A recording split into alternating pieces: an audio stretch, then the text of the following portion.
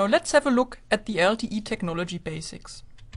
This slide provides an overview of LTE key parameters.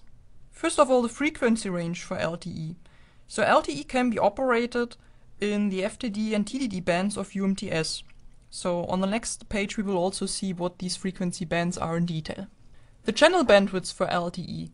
So there is bandwidths defined 1.4 MHz, 3 MHz, 5 MHz, 10 MHz, 15 MHz and 20 MHz. And each bandwidth actually is composed of a certain number of resource blocks. As you can see in this table, a resource block is defined to be 180 kHz each, and the resource block represents the smallest entity for a resource assignment. So a terminal or subscriber can be assigned one resource block or multiples of it.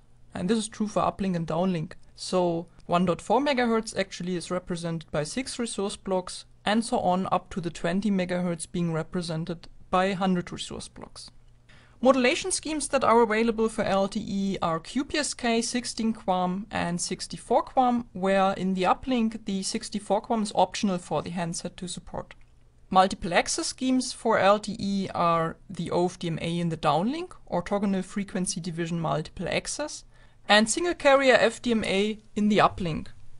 LTE supports the MIMO technology. Actually, MIMO, multiple input, multiple output antenna technology, is very essential for LTE in order to support the high data rate and throughput requirements. In downlink, a wide choice of MIMO configurations is possible for LTE, and there's different MIMO modes supported. For example, there's transmit diversity, spatial multiplexing, cyclic delay diversity, and we can have a maximum of 4 antennas as the base station, which is defined in the standards, and also maximum 4 receive antennas at the handset, which is of course quite challenging. In the uplink, a multi-user collaborative MIMO is supported, so several users can share the same resource block assignment. We will see a detailed introduction to the MIMO at a later part. LTE peak data rates in downlink, we can achieve 150 megabit per second with a 2x2 MIMO configuration, which would actually be represented by UE category 4. And we can even achieve 300 megabit per second peak data rate in downlink with a UE category 5, which would stand for the 4x4 MIMO setup. Both values are true for 20 MHz operation.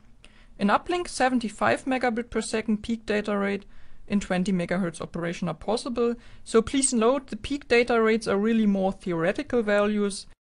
They are not likely to be achieved in real-life scenarios, because in real life you have certain cell load, you have certain radio link situations, which will not allow these data rates for a particular user. So nevertheless, the peak data rates are always quite useful to see, because they give you kind of a reference of what's theoretically possible with the system. So this table shows the LTE frequency bands that are specified. The table is actually taken from 3GPP specifications as of March 2009, and they are showing the specified bands for LTE operation. So there will be more bands added in future. For example, there's the work on UMTS LTE 3.5 GHz operation ongoing. So as you can see in the table, the bands 1 up to 17 are defined for FDD operation, and the bands 33 up to 40 are defined for TDD operation. There's some prioritization already defined, so there's a certain prioritization for bands 1, which is the existing UMTS band, band 3, band 7, which is the 2.6 GHz band, and band 13 in the 700 MHz arena. For TDD, band 38 and band 40 have a certain prioritization for real network deployment and for the first commercial deployments. But in principle, LTE can be operated in all these frequency bands. So now let's have a closer look into the OFDMA multiple access scheme and the downlink frame structure for LTE. So what is OFDM? In an OFDM system, the available bandwidth is subdivided into multiple subcarriers, and each of these subcarriers can be independently modulated. So typically you have several hundred subcarriers in a certain bandwidth, and they have a constant spacing of some kilohertz. The figure shows an example for the 5 MHz bandwidth, and you see the subcarriers, but of course you can easily scale the OFDM principle also to higher bandwidths. Like in LTE, you have up to 20 MHz bandwidths. So compare the OFDM transmission with a single carrier transmission, for example for wideband CDMA. Since the multiple subcarriers in OFDM are transmitting in parallel, each one can transmit with a lower symbol rate, thus improving robustness of the technology for mobile propagation conditions. This picture shows the OFDM signal generation chain. So the modulated data symbols, which are going to be transmitted, are first parallelized, and then they are used as input bins to an IFFT operation. IFFT stands for inverse fast Fourier transform operation, which is taking place on the transmitter side in an OFDM system. This operation produces OFDM symbols. So actually we have a conversion from the frequency to the time domain here, and the OFDM symbols are then transmitted in the time domain of an OFDM signal. To each OFDM symbol, a cyclic prefix is appended as a guard interval to protect from inter-symbol interference. So this also means that with a longer cyclic prefix, radio channels with a larger delay spread can be addressed. So for example, larger cell, you would expect a larger delay spread, and therefore a configuration with a longer cyclic prefix would be helpful. On the receiver side in OFDM, you would expect an FFT operation to receive the symbols again and to convert again in the frequency domain. Now, what is the difference between OFDM and OFDMA? We have seen both terms already. So in OFDM, the users are allocated in the time domain only. So in this picture, you see on the y-axis the frequency domain and on the x-axis the time domain. And you see that user 1 has been assigned the full bandwidth, user 2 as well, and user 3 as well, and they are only separated in the time. Compared to that, on the right-hand side in OFDMA, the users are allocated in time and frequency domain.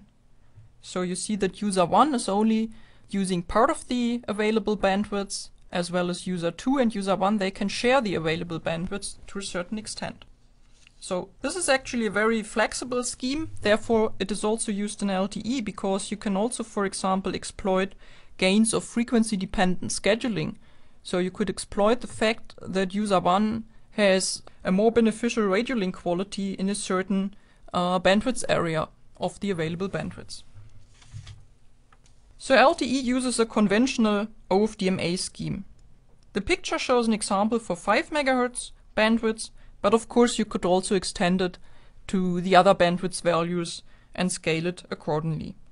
So you see here the representation of the signal in the time and in the frequency domain. In the frequency domain, you see here the subcarriers represented. In LTE, they have a constant spacing of 15 kHz for the regular configuration of the signal. And as we have seen, so you can transmit now and independently modulate on each of the subcarriers. The orthogonality of the subcarriers is also illustrated here. So in terms of the function here of each of the subcarriers, the frequency function, you see that where one subcarrier has a maximum, all the others have a zero crossing, which means that this is representing the orthogonality of the OFDM signal. In the time domain, you see the OFDM symbols transmitted, separated by guard intervals in LTE. Also, we have a cyclic prefix as guard interval. Different configurations are possible. We have a normal cyclic prefix with 5.2 microseconds for the first symbol and 4.7 microseconds for the other symbols of a slot. And we also have an extended cyclic prefix for larger cell corresponding to 16.7 microseconds. LTE provides QPSK, 16 QAM and 64 QAM as downlink modulation schemes, so these can be assigned to the UIs in the resource allocations.